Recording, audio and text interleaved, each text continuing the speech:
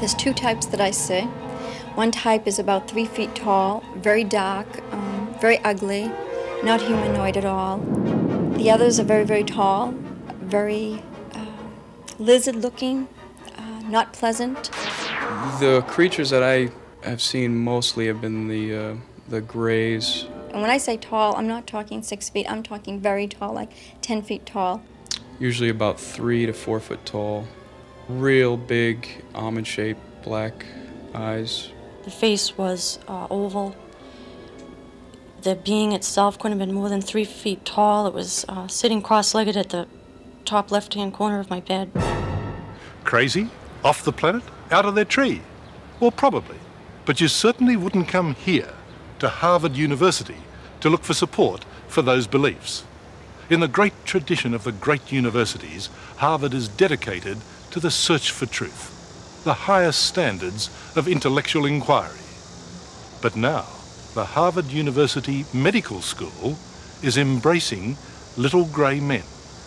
Little grey men from outer space who actually abduct humans. After I'd worked with 40 or 50 of these individuals, I discovered to my amazement that there simply was no psychiatric explanation of this, that something real had happened to them. Dr. John Mack is Professor of Psychiatry at the Harvard Medical School. Professor Mack has spent the last few years listening to some people with very strange stories. Are there common factors to these experiences? Absolutely. The typical story, this would be a condensation of an abduction incident, say. Person is driving along in their car. They may hear a strange humming. They may see a UFO up close, or they may just see the light, powerful light coming down over the car. They feel that the car is no longer in their control. And next thing they know, they're being taken by this light or by some energy. They may see 2, 3 more of these small beings. The most 80 to 90% of them are these little grays with these huge black eyes and rather pear-shaped heads and somewhat spindly bodies. And they are transported up on this energy to the UFO, sometimes through a smaller vehicle, and then that vehicle goes up into the larger mothership. Now this is so silly, it's funny. But you can't so simply dismiss a man of Professor Mack's standing. In the field of psychiatry, he's highly regarded. He won a Pulitzer Prize for his acclaimed biography of Lawrence of Arabia. And his current study of alien abduction is published by Macmillan's, a respected company, and it's a bestseller. What has happened to these people is what they say has happened to them, even though I fully recognize that that's not possible in the worldview in which they and I were raised. Well, then how is it possible? Well, that's the question, isn't it? Either we try to shrink the phenomenon into something where it, as far as I can tell, won't fit, or we're going to have to stretch our notions of the possible. Well, we shouldn't be so open-minded that we're flabby, you know. There's a certain limit to open-mindedness, and this is it. Dr. Paul McHugh is also a professor of psychiatry at the very prestigious Johns Hopkins Medical School in Baltimore. He says Dr. Mack's theories are utter nonsense. Well, Doctor, is the profession embarrassed when one of your colleagues puts forward theories like this?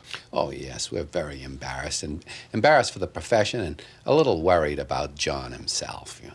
What, he's gone off the rails a bit? Well, John is a man of great gift and great intelligence, but he's also a man who tends to take on enthusiasms, and in this time he's gone too far. We're worried about him. We hope he'll pull himself together and come back. I mean, do you think that Dr. Mack is off the rails? Off the rails? What does that mean? Well, he's a little deranged. Dr. Melkar Notman is the chairman of John Mack's faculty at Harvard. That means she's his boss. But she doesn't think that believing in little grey men is grounds for dismissal. You know, we've all had those experiences in which you decide something is utter nonsense, and then you really learn that maybe half of it is utter nonsense, and the other half you really should have paid attention to. And I think we've all had that happen, so that I think we don't want to leap in and say you've got to leave the faculty because what you're doing is, you know, bizarre or nonsense. Doctor, do you believe that there are little grey men out there? I personally don't believe any of it. Blue men? Any kind of little grey men. 6 foot, 3 foot, 9 foot? Well, my experiences started when I was very young. I can remember as far back as 6 years old, you know, being in my room, being, you know, just going to bed, and then aware that there were 6 light shafts coming down through the ceiling and would stand around my bed and start turning into a human-like looking form. They do seem to be able to walk through walls and materialize. I thought for a while they were ghosts when I was younger, but these beings materialize into a physical form, so it's hard to say. They might be from another dimension, so to speak, or anything like that. This being rushed at me across the bed. She had a tool in her hand and she was performing some mysterious procedure on me. What did it involve? I wasn't allowed to lift my head, so all I could see was what I could see looking down across my face. And I saw the tool. I don't even want to know what she was doing. It was horrible. It was frightening, and it lasted a long time. Yeah, they aren't quote unquote. For those who have been abducted by aliens, there's a support group with its headquarters just 5 minutes from Harvard. Most of the abductees seem to live near Boston and are patients of Dr. Mack, which makes you wonder how the aliens choose their victims. I have no idea how the abductees are chosen. They seem to cut across every socioeconomic level. They seem to be, this is kind of paradoxical since everyone's always trying to blame this on psychopathology, they seem to be unusually mentally sound. In other words, they seem to pick people who are particularly strong, stable, open-minded. I'm not saying that these people who are making these claims are wild people in themselves. They have just developed a wild idea. And we have plenty of patients and plenty of people that have quite strange and false ideas about themselves. For example, feeling that they're a woman when they're a man, or feeling they're fat when they're as thin as a rake. We have all kinds of people like that, and we try to help them to see reality for what it is, not go along with their idea as though they were the judges of truth. There's a certain sensation that you feel when they are around. It's not something you go looking for. It's all of a sudden, it's a sensation within your cell structure, actually. Has Professor Mack been a helper? He's been a big help. The biggest thing he's done for me is, because of who he is, you know, I went to him because I really wanted him to tell me that, you know, I was hallucinating, or there was something physiologically wrong with me, or maybe I was just plain crazy. And he didn't. And after listening to me, and he looked me right in the eye and said, you know, you're not crazy. Is it possible that Dr. Mack has stumbled upon a whole new area of psychiatry? No, in fact, all he has discovered is a phenomenon that's been known to psychiatry for decades. In fact, here in this According to Dr. McHugh, the type of stories told by John Mack's patients were first classified as false memories in a psychiatric textbook published in 1912. Is there any danger in what he's doing? Oh, I think there is, yes, and I quite clearly believe that these patients that he has, that he is claiming have been abducted, do have psychological problems, and those problems are being masked by this idea that the explanation is this crazy one. Did you ever think you were going crazy? No. Nope.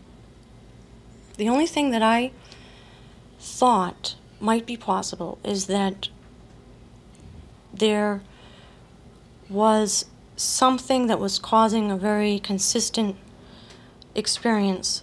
What that something was, I didn't know, but I never thought that I was crazy.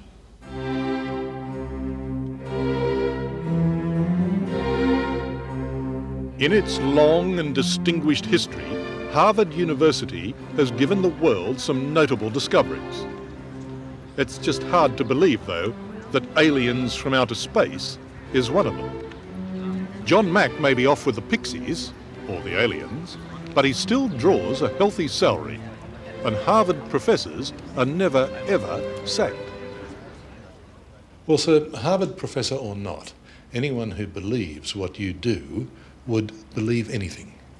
Yeah, I mean, it's really not a matter of believing, Richard. I mean, I think to me this was utterly not possible when I first heard about it, and I didn't write about it, I didn't speak publicly about it for 2 years. This grew out of the experiences of case after case after case. So it was not like believing anything. I came cautiously, reluctantly, gradually to take this as seriously as I did. He's taken up an idea that, well, it's at its root incoherent. It doesn't make any sense. And he has no evidence for it either. The two of those things combined makes you think that John has lost it this time. In the end, Professor McHugh says it's not a laughing matter. Psychiatrists have a duty of care for their patients. One can propose almost anything in relationship to reality, but eventually the time has come to prove it and not simply assert it. What the source of this is, who these beings are, where they come from, what creates this intelligence, I don't know. But there's something profoundly important going on here that is authentic and real. Hello, I'm Liz Hayes. Thanks for watching. To keep up with the latest from 60 Minutes Australia, make sure you subscribe to our channel. You can also download the 9 Now app for full episodes and other exclusive 60 Minutes content.